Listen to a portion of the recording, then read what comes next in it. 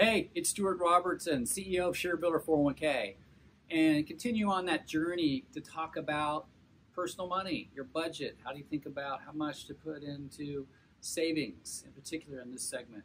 We've talked about, and go back and check it out if you haven't, how to think about budgeting, how 50% of your budget, of your earnings might go towards the things you need, like housing and food and those sort of things, how 30% goes into things you might want, and how 20% goes towards saving.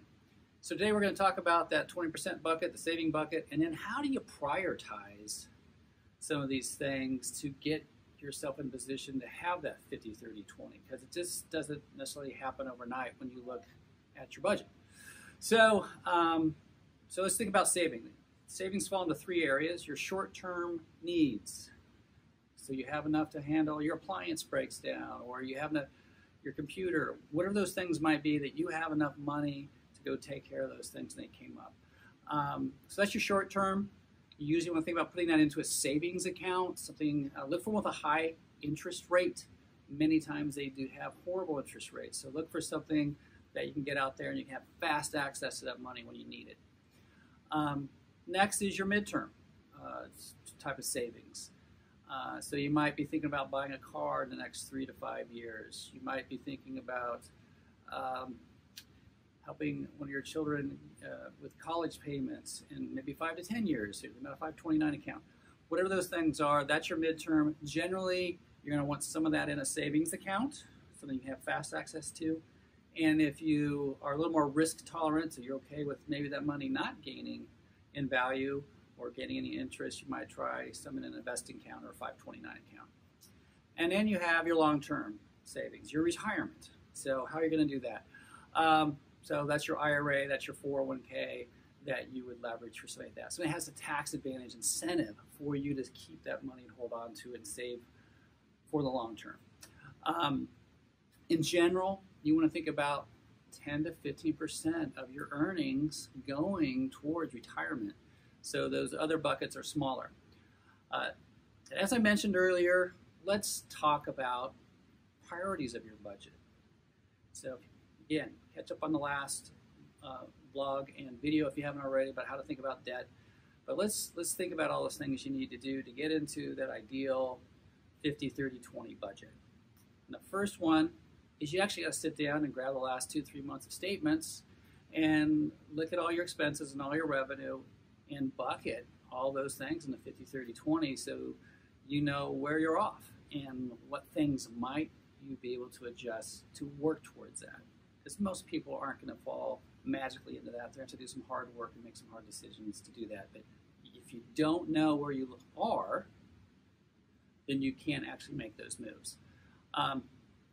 And like I said in the last video and blogs on our site, ShareBuilder401k.com, you can actually dive in and there's more information on how to break that apart so you do a good job of understanding where your money's going. Number two, so you've done that hard work, but maybe as you're doing that, is you need to have at least $1,000 in a savings account. And if you don't, you need to build towards it. And the reason that is that I think over 50% of Americans have some sort of financial shock every year. So an appliance breaks, extra health need, whatever things are, if you don't have $1,000 to $2,000 saved up, you're already jumping into credit card, which, as we talked about, those kind of interest rates and debt, it can be really spiraling you into trouble. So get at least enough to handle those sort of financial shocks. Then, number three, if you got credit card debt, let's dive into paying that off and use those strategies we talked about earlier. Number four, there's 7 priorities here. Take advantage, if you have a 401k at your office, at your employment, take advantage of it. Start saving in it. If you can't save 10% of your earnings today, or 15%, do enough to try to get the company match if your company offers one. If not, maybe you start at 5% and every time you get a raise, you move it up 1 or 2% so it fits within your budget. Number 5, let's start building a short-term savings amount that equals 3 to 6 months of your earnings. This really allows you to handle more than a financial shock. A job loss, a sudden need, to be part of how you're saving up for that bigger purchase. All those sort of things can go into, for a bigger purchase like a car or a house down the road, all those things can go towards that 3 to 6 months of savings that you need in short term.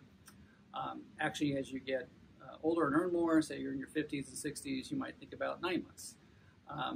It's just, typically the more you earn, the higher you are in an organization, the longer time it takes to get reemployed at your current salary.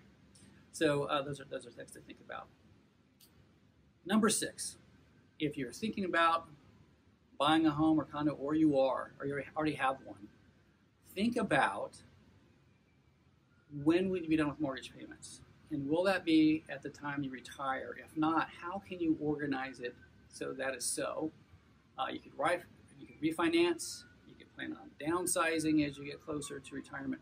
Any of those sort of things would allow you to be in a good shape where you're not dealing with a pretty major payment as you hit retirement, which gives you greater freedom to enjoy the things you want to enjoy in retirement. Number 7, you still got extra money. Congratulations. You looked at your 50, 30, 20. Maybe you're in such a great place. You've got 25, 30% going to savings, or just have a lot of money sitting around. Everyone would love to be in your shoes. That is the time to think about, where do you want to put that money? You might want to have fun in a retail investing account with, index funds, as a prudent way. Or, we always say if you have extra money, put 90% of it into, a prudent strategy around asset allocation and using index funds and those sort of things. And 10% you might want to play with, like you have some companies you want to follow. You can think about it that way. Make sure your 529 is fully invested in for your kids when they hit college, those sort of things you can think about. Or reward yourself. Congratulations, you've got a lot of money saved up. Go have fun with that stuff on a one-time purchase or a fun trip or something. So anyway, those are the big 7 priorities. Hopefully that helps.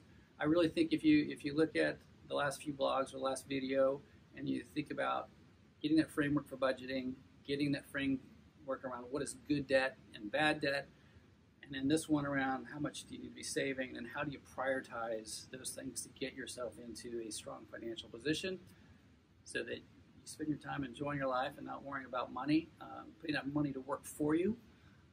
Hopefully this helps you, and I'm really wishing you well and financial freedom quickly for you. Take care. Bye now.